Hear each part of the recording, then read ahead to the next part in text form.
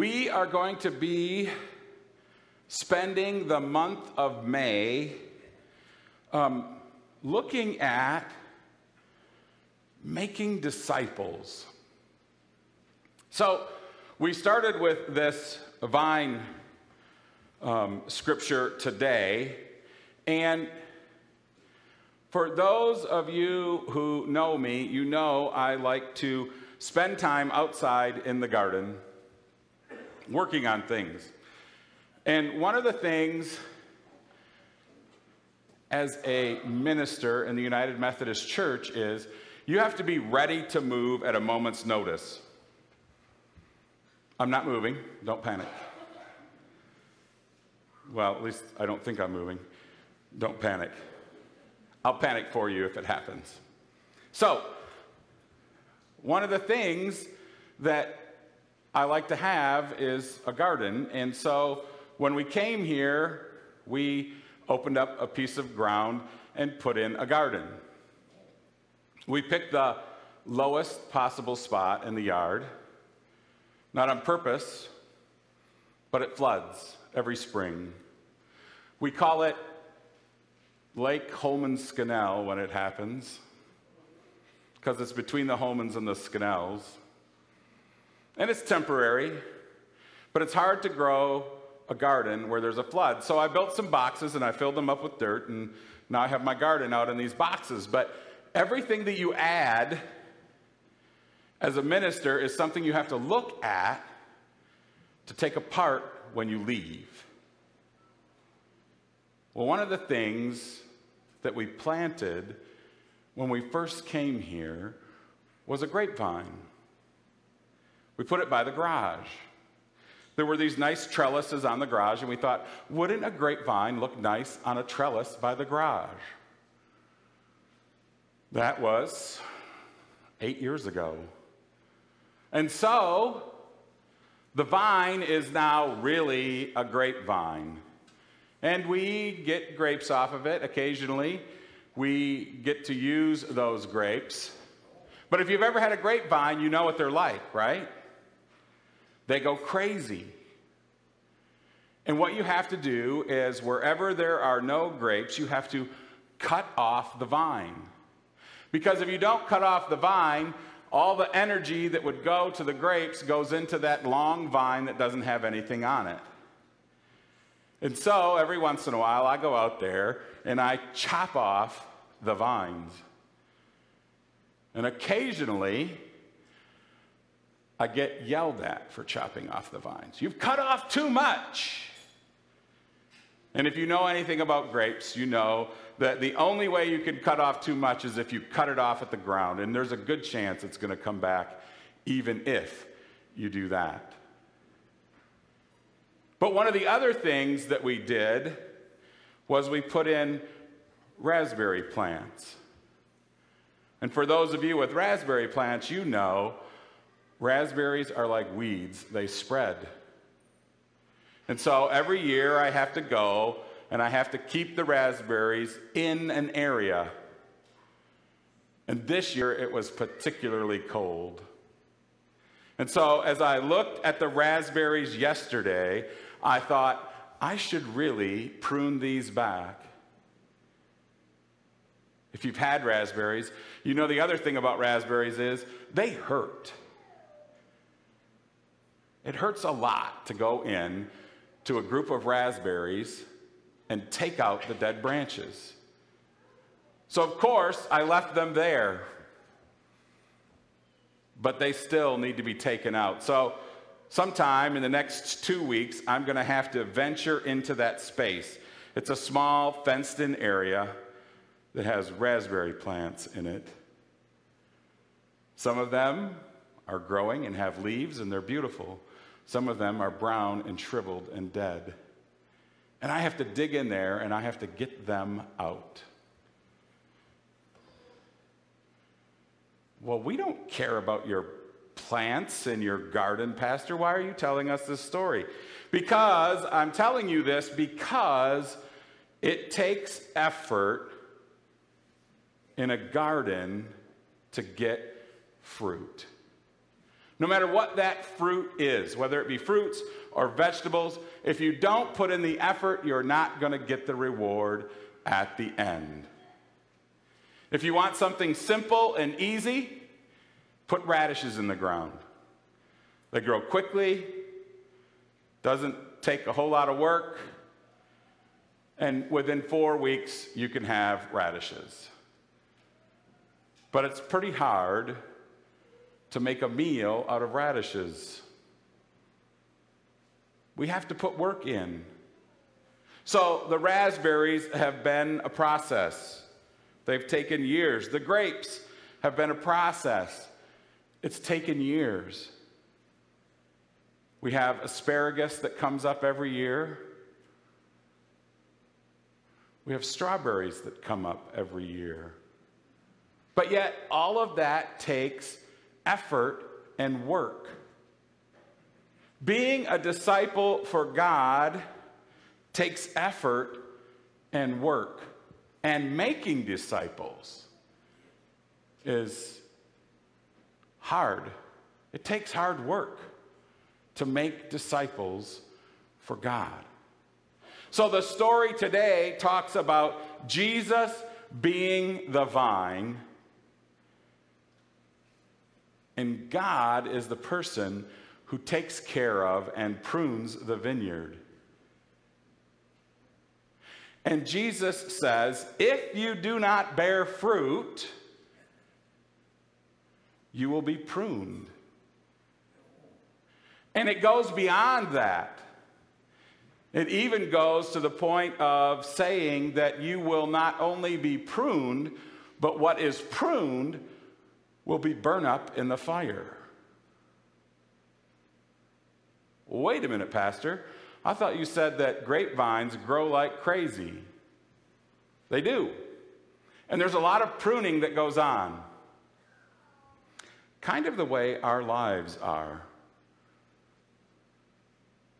If you've been alive for more than, 8 or 10 years, you know how much different your life is than it was when you first remembered your life. Even the changes that have occurred in your life in the last 2 years have been crazy. We have lived through this pandemic where nothing has remained the same. Things have changed. There are certain things that we are probably going to take forward with us forever. Certain things that we'll be happy to leave behind.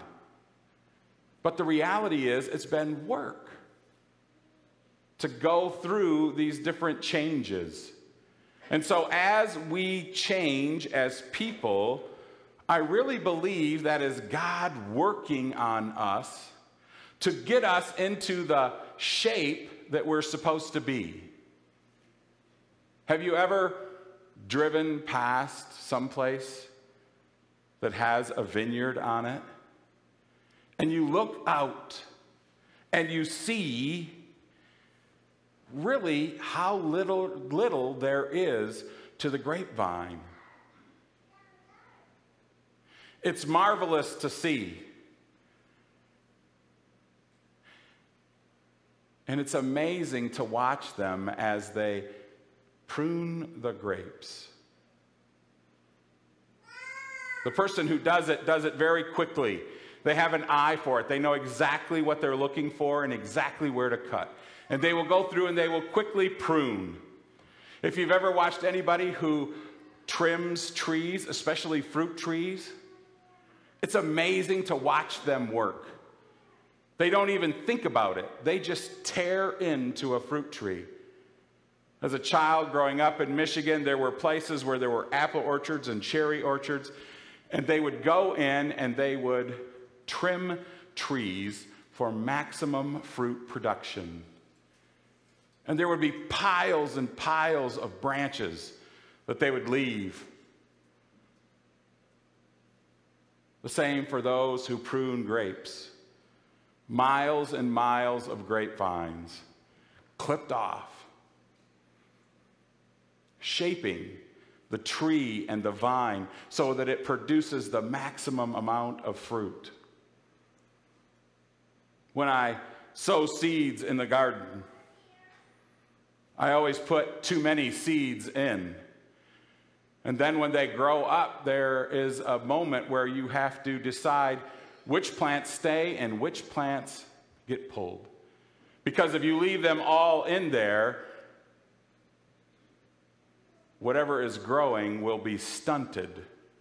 Whether it be carrots or beets or radishes, whether it be tomatoes or peas or beans, you have to care for it. You have to make sure and take care of it. As disciples for Christ, we too have to think like God thinks. Somebody who shapes and prunes for the maximum amount of fruit. So as you are going forward to make disciples, I want to say to you, remember, you're not the master gardener. And second, it's going to be hard work. And the work is going to be in telling the story. I've been saying this for the last few weeks, but I really want to emphasize it today. Your story is the story of God. You may think, well, my story is boring.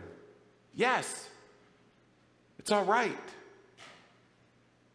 Stories are boring, but there are moments in your life where excitement occurs, and it's in those moments that we usually witness to other people about God.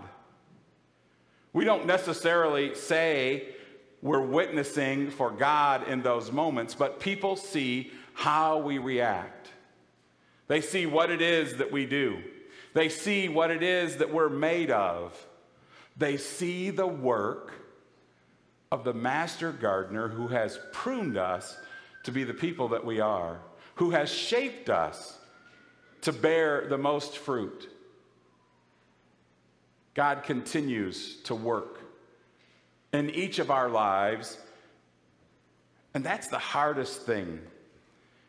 Just when you think you've got everything correct, God reminds us, you're not done yet.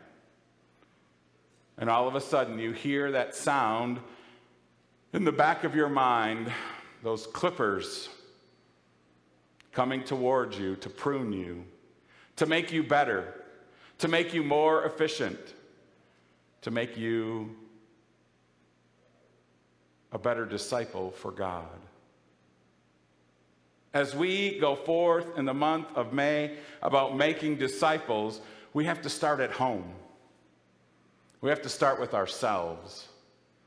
We have to make ourselves better disciples. So there are going to be moments. Jesus says, I am the vine, and God is the vine keeper. Jesus is saying that God prunes Jesus to bear more fruit. No one is immune to this being pruned. We all need to be shaped and formed the way God would have us to be. And sometimes we have to say goodbye to those things that God is pruning away. We pile them up in a pile and they dry out. And today, not as many people burn them. We compost them. We recycle them. But there are still people who burn as well. That pile of sticks, that pile of vines that is dried out and is burned. You take those ashes and you put it back on the plants to provide them nutrients. You see, everything in our life happens for a reason.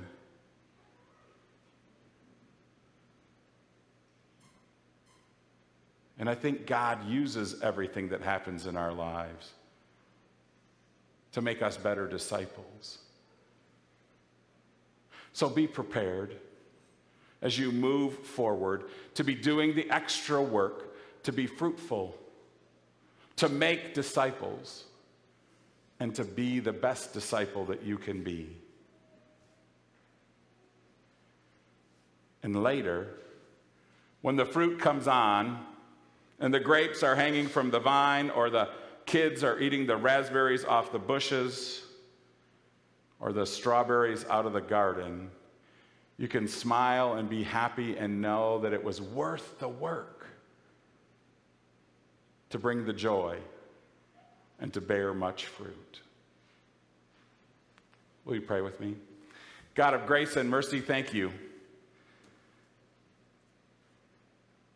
for pruning us to be the best disciples that we can be. Lord, give us patience and endurance and strength to bear fruit for you. In Jesus' name, amen.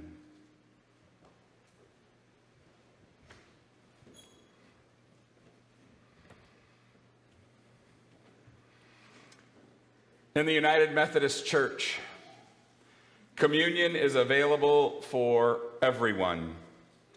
Doesn't matter age, it doesn't matter income, it doesn't matter color of skin.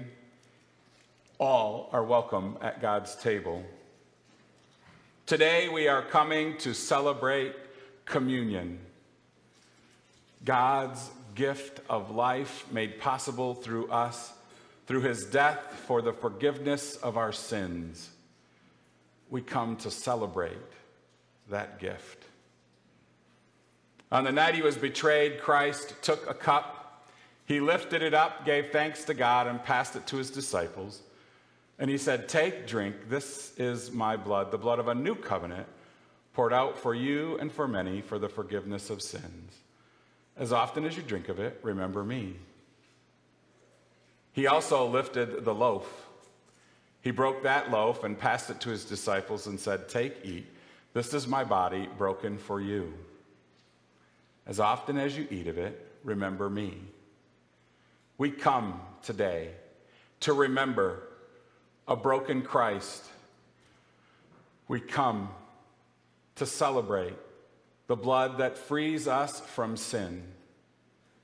We come to communion to remember Christ and the forgiveness made possible through his love and sacrifice for us. Will you pray with me? Holy Spirit, I ask your presence here on these, your people, that they would know your forgiveness.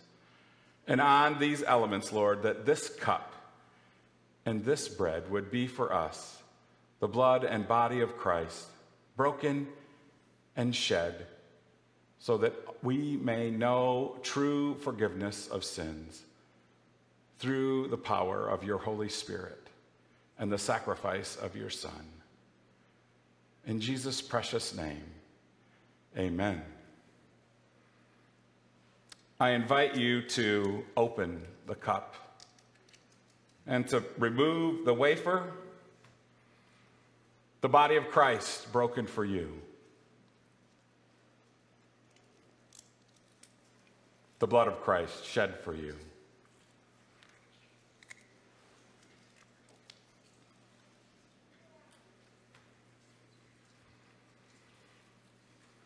Will you pray with me? Lord, we give thanks for your grace that frees us from sin. Lord, lead us in a way that is pleasing to you, and thank you for the forgiveness that is found in you through the power of the Holy Spirit and through communion. In Jesus' precious name we pray. Amen.